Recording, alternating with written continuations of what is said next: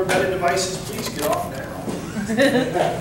I cracked that joke because I have a very helpful spacebar pusher back here at Susan, and I'd like to thank her for her time and effort.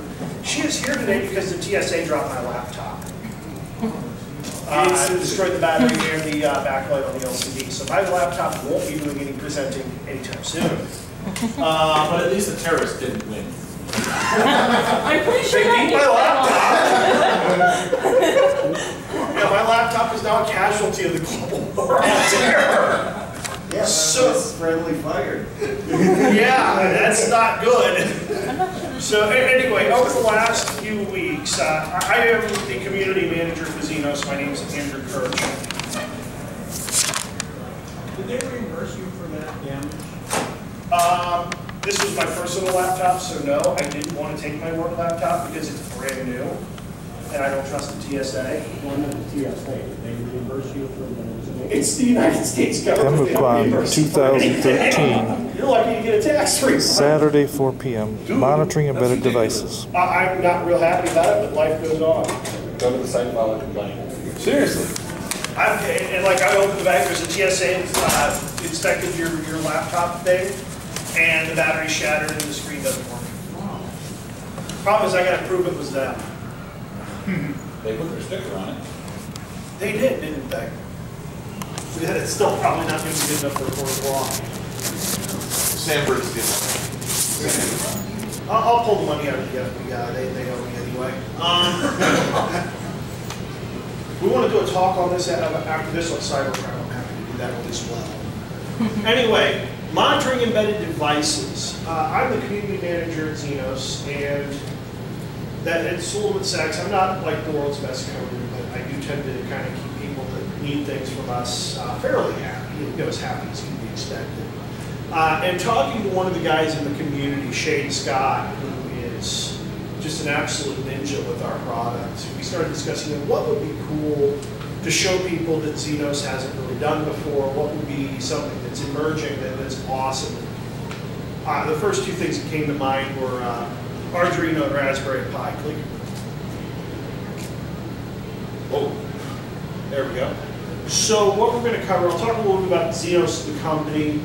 We're going to basically discuss the building blocks of how to get from absolutely nothing, from where this gentleman is with his project, to something that speaks Ethernet and can be monitored via SNMP. We're going to discuss the structures of SNMP.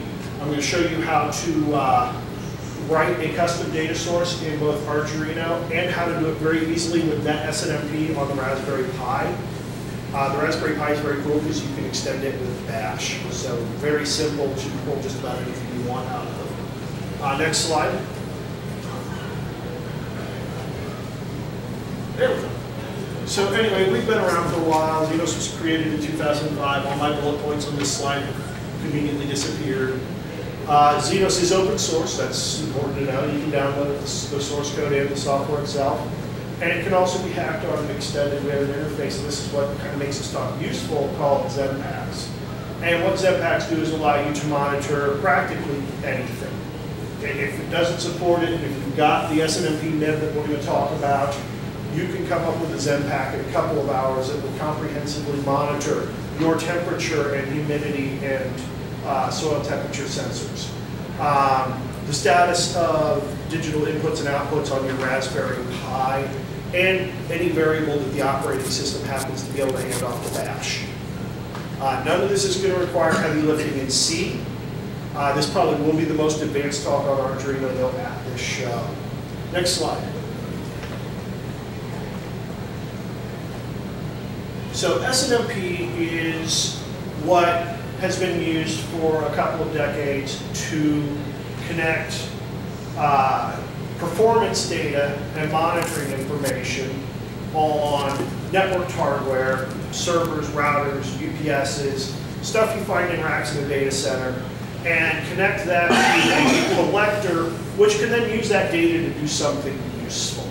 All it is a method of passing variables across a network in sometimes a secure manner and often in plain text. The two I think things, you're the first person to use the word secure and SNMP in the same sentence. SNMP v3 is secure. SNMP v3 is the largest nightmare in the history of man to set up. We do have a document on doing it. The document's bad enough it makes my head hurt to read it. If you use SNMP v3, if you use the AES encryption and the full session management, it is rock solid secure. It's just like SSL. Okay, getting back into cybercrime, I know a few things. SSL may or may not be secure, but that's let's move on. Don't use your credit card on eBay. SNMP, there's two things in SNMP that are like the master terms. You have two things. You have a MIB, which is the management information base. What the management information base is a semi-human readable and machine readable file that has information on object IDs or OIDs.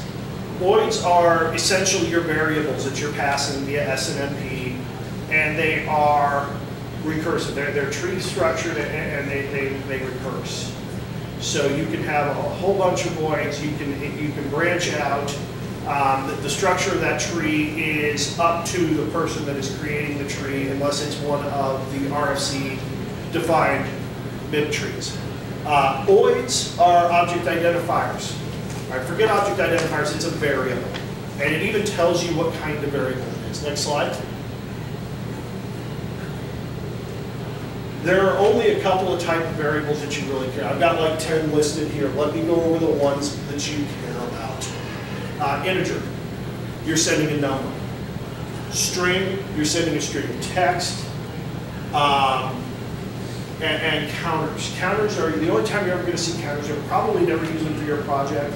But if you ever go to monitor anything else, especially routers and switches, the interface traffic is represented in a 32-bit counter. It spools all the way up, then wraps around, spools all the way up again, then wraps around, and that's how it can keep track of huge amounts of traffic. So when you query it, you get a number. When you query it 5 minutes later, you get another number. You subtract A from B, you know how much traffic has passed in the last 5 minutes. That's where you're mostly going to see counters. I can't think of in our case scenario where you might use a counter, but you will run into them elsewhere in the wild. So just so that you're going to see that.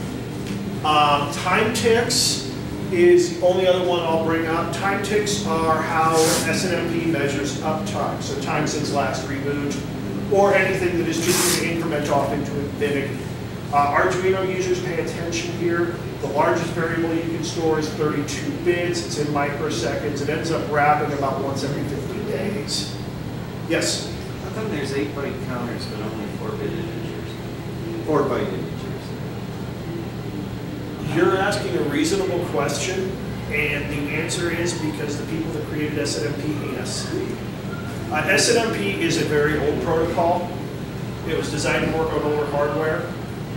I'm not sure why they went that direction, but I'm assuming it was a limitation of the hardware that was available at the time. We're talking the 1980s. Seems like if they could do it counter, that they could do it integer that big. I'm not going to disagree with you. I have not researched the history of SNMP that in depth.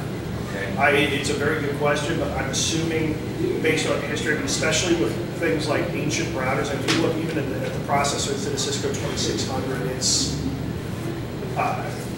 it's not even equivalent to what's in an Arduino now. Next slide.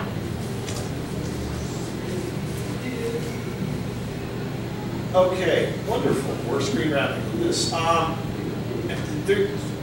a Linux system, when you're wanting to check your work, there's a couple of commands that you're going to use. SNMP walk will list every OID on the machine in order. I'm going to give you a warning now, and I'll reiterate it later. Do not SNMP walk an Arduino. It will die. It will die a horrible death, and then it won't do anything. For an Arduino, and let's walk through that command here real quick. You have one more thing in SNMP called a community. If you community is a very primitive password. If you pull a machine and use the wrong community name, you're not going to get anything back. Since the community set in plain text, 5 minutes with TCP dump, you're going to know the community name for everything on the network. It's not really secure, but you still have to specify it. So SNMP -C Xenos, which is the community name for that machine. V2C is one of the 3 revisions of SNMP you'll see in the world. Version 1, version 2C, and version 3. SNMP Get is just like SNMP Walk, but instead of trying to walk the whole machine, you will only be requesting 1 OID. OIDs are a series of numbers separated by decimal points as they're represented. And almost all of them are going to start with 1, 3, 6, 1, and then either 2 or 4. 2 is what comes out of an RFC standard. 4 is if you go to IANA and say, hey, I've got this project, I need to do a custom MIB, I need my own enterprise organization. So like if you're Cisco, you're going to go to IANA and say, hey, I need this. It's a very simple form to fill out. I've got one, I've had it for years, and I've never used it until I wrote this doc. Next slide. So this is Arduino code, and the top line is comment, so it's not a huge deal that we can't see it. This is using a framework called Arduino, and what you've got here is you're going to set a variable, static characters. You're setting a variable, syspump state, and it's equal to the OID. So we're going to come in here later and say, hey, this is, so we're wanting syspump state. This is read only, so we're not doing anything with write. We're setting an error read only on that variable. Now, when you want to actually send data, this is where it gets interesting. So you respond with the integer syntax. You're saying, hey, this is an integer. And then the variable from your C code in Arduino, any variable that you want that's already defined, when you get to here, you can pass as the final argument and the value of your OID back to your collector. So what that means is any variable that you've created in Arduino anywhere can be sent back via SNMP, so it's incredibly flexible. So if you want to know the status of the vents on the greenhouse, if you want to know the status of a hydroponic pump, if you want to know the temperature, if you want to know the humidity, and I say this only because he's very close to one of the projects that I'm writing, it will be able to export every one of those, and then later when you build your ZPack, you can graph all of those or set alerts, thresholds, etc. with Xenos and actually have environmental monitoring. So not only are you using these variables in your code, you can come out and have them externally checked. Any questions on Arduino as we're through here? Next slide. So we define the OID, we pass in a variable. So here's what that response looks like. As we were telling Arduino, hey, this is an integer, and the integer has a value. I'm actually monitoring the pin that's connected to a fairly chunky relay that is switching on a DC pump. The pump runs for a certain amount of time and then shuts off. So I have shown here with the pump on, Arduino's SNMP v1, community public, IP address, please don't hack my internal network, and the OID. So again, you have a really long number here. Now we've added some stuff to the end of the OID as I do this to try to not blind myself. I cheated here and used 8072. The reason why I did that is 8072 is actually set aside by the RFCs for embedded devices. That's useful later because it allows me to use the same MIB on a Raspberry Pi as I'm using on an Arduino, because NetSNMP will not let you use pass on an enterprise number that's not the embedded. Pass is specifically designed in NetSNMP and required by RFC to only be used in the embedded portion of the MIB table, which is 8072. And as I said, this is just a simple integer. It's literally the status of the pump. You know, I would go into our RD tool and say, hey, add 1,000 to this so that I can actually see it in a chart. As I noted earlier, it's a 12 megahertz, or with the new chips, the 32U4s, it's a 16 megahertz Arduino. It's not a Linux box. You can't beat on it. You have to kind of be a little bit kind to it. Don't SNMP walk it. Rate limit your polling. don't run the thing out of RAM, you'll have embedded controller that will just crash on you. Agent Arduino debugging. Agent Arduino has a debug functionality that returns some information to the console on available free memory. Can anybody tell me how many kilobytes of active RAM there is on an Arduino? 4. On the 32U4, yes. On most Arduinos, there's 2. What's really cool with this on the older Arduinos is it'll return there's about 960 bytes of RAM free. The next time through, it'll return that there's 4 bytes of RAM free exactly, and then it will never return a value again. So the debugging is of limited use, at least in my experience. I just went ahead and turned it off and saved a whole bunch of money because it's not loading those libraries. Welcome. While he's walking through, you said, did I blind myself? Next slide, please. And when I say 12 megahertz Arduino, the new Arduinos, unfortunately not the Arduinos they used on the Ethernet Arduino, because I really wish they'd used the 32U4.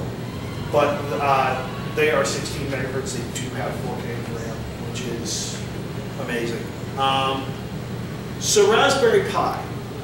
Cool thing about Raspberry Pi, it's Linux. Anything you do on a Raspberry Pi, you can do on any other Linux machine. So when I say Raspberry Pi up here, think, hey, I have this thing on this Linux machine I want to monitor and don't know how to do it.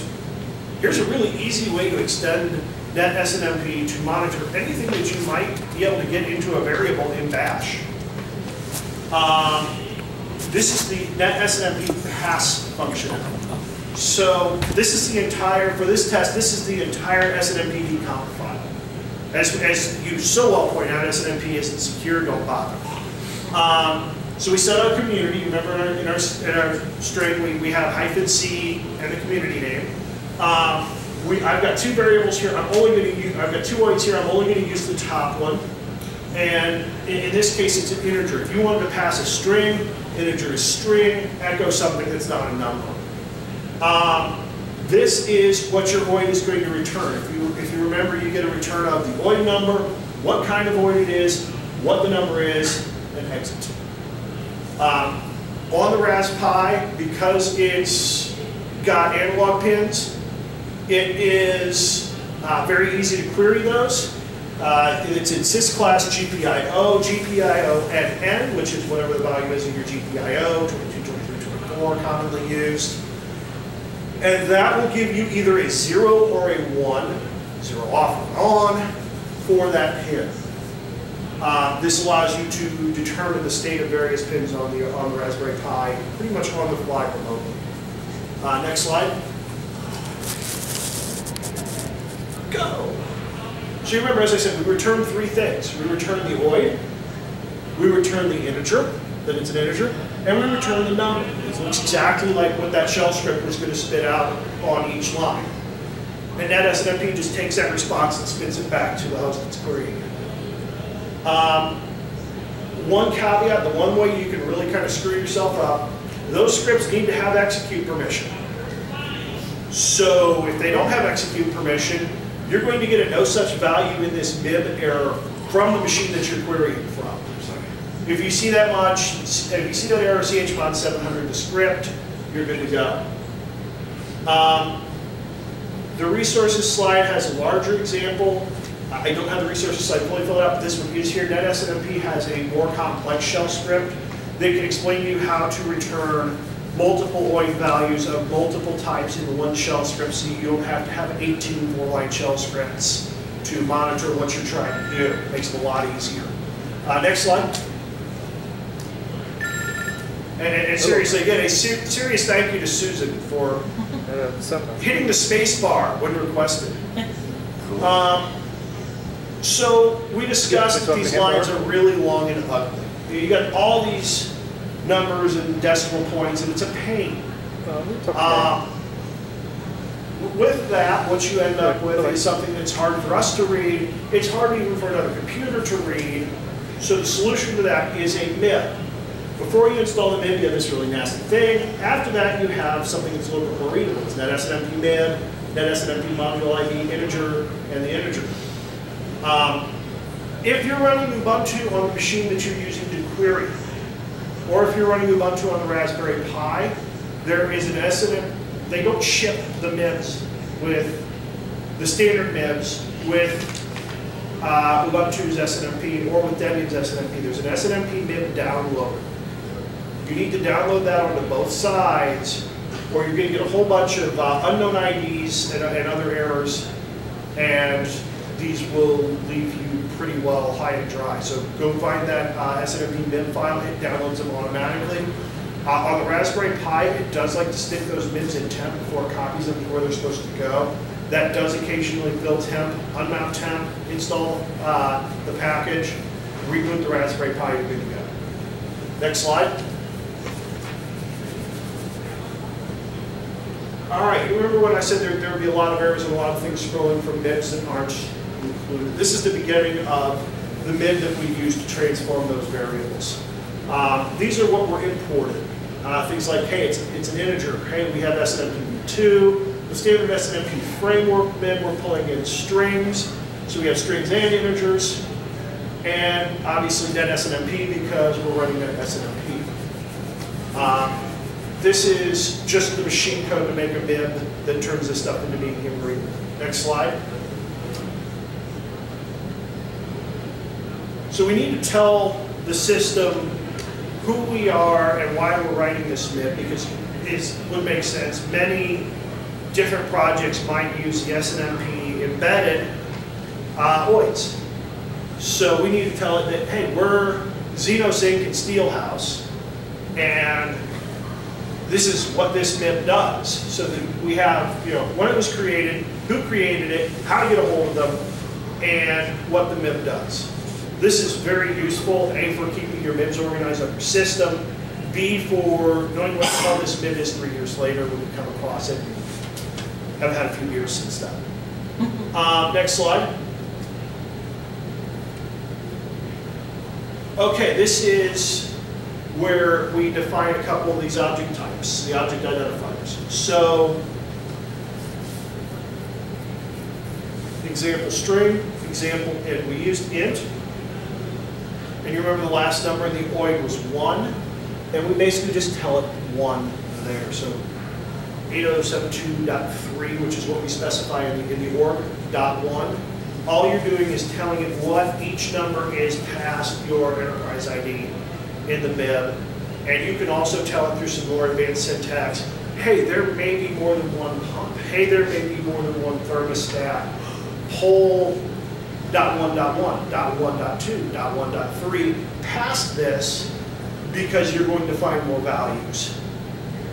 And this is the end of the MIB, so all you have to do is tell it end. So this is about, between those slides, about 25 lines, and it tells you everything you need to know, everything the machine needs to know to easily monitor this in any network monitoring system, Nagios, Xenos, OpsView, Zabbix. But you're going to want to use Xenos, trust me. You're not biased at all. No, I am totally non-biased. I have no opinion as to which network monitor software is better. But you're going to want to use Xenos. Good to get an unbiased opinion. Exactly. Next slide. Pay no attention to the Xenos at the bottom of the slides. All right, here's a couple of resources that are useful. Wikipedia has a better than fantastic article on SNMP. I know that's a really long URL. If you go to Wikipedia and just put SNMP in the search, fantastic article. Much more in depth than even this talk was. You'll learn a little bit more about how to extend it, how to use some of the other variable types that you might come across and want to use.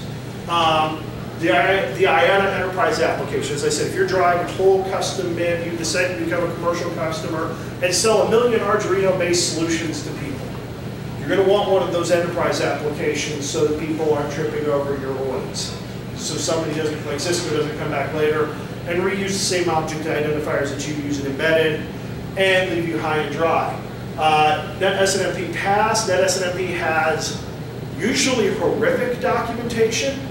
Their documentation in NetSNMP Pass is no better. Their shell script out of NetSNMP Pass is a great framework to build something that can respond to multiple OID requests. as I said, you run to an Debian requires SNMP MIPS downloader. And from here, what you can do, as I said, the Xenos portion of this, we do have the ability to do custom SNMP Zen packs.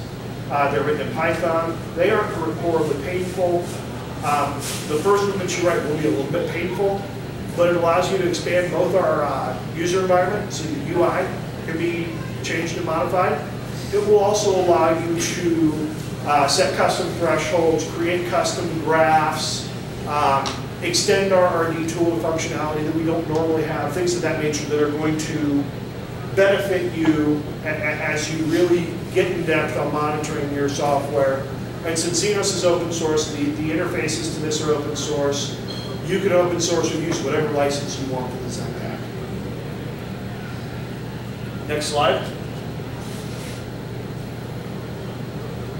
Questions? Tried to do a fairly thorough job of covering it, so are there questions? Answers? Anything I should have added? Yes? So a while ago, I had an SNMP set up in a data center, and then the other data set administrator said, you got to turn yours off, it's interfering with ours. Does that make any sense to you that there would be like a competing SNMP type environment? The only thing I think you could have done to compete with theirs is if possibly you deleted their community streams from the snmpd.com. I don't see how that's possible. The only other thing I can think is possibly congestion. SNMP is noisy. Lots of little packets. They could be writing different variables. Yeah, you could have a situation like I just described where you had two MIB tables collide, where you're sending one set of variables on an OID for your MIB, and they're expecting something else for their MIB. That's another good reason why you get the IAM enterprise number.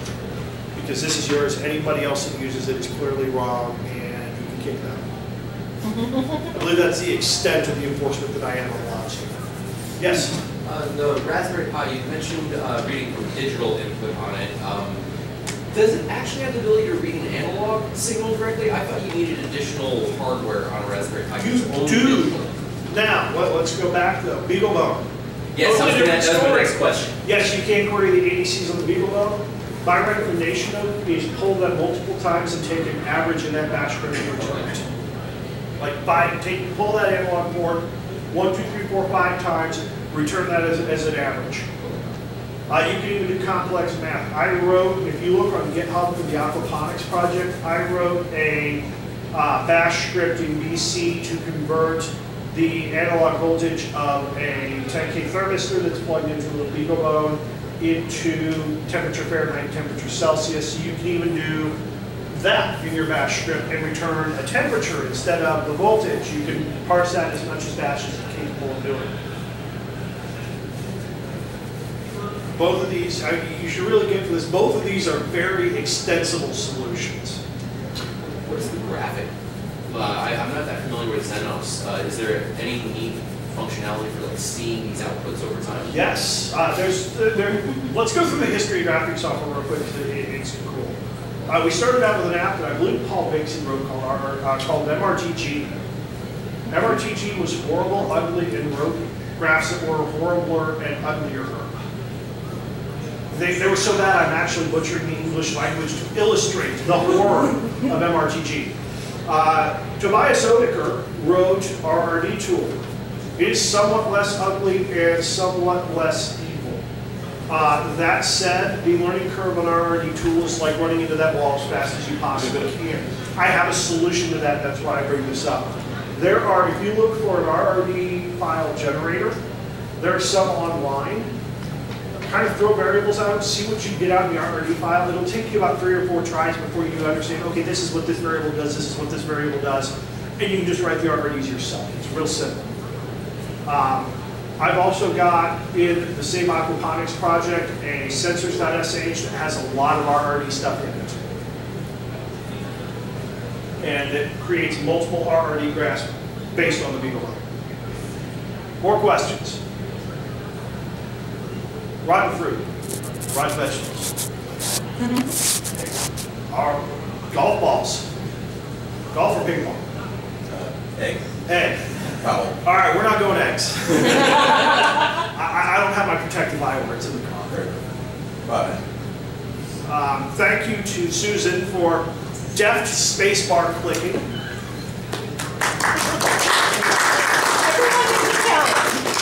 And a moment of silence, please, for my laptop, which gave its life in World War II. Thank you all for coming. If you have any other questions, let me know.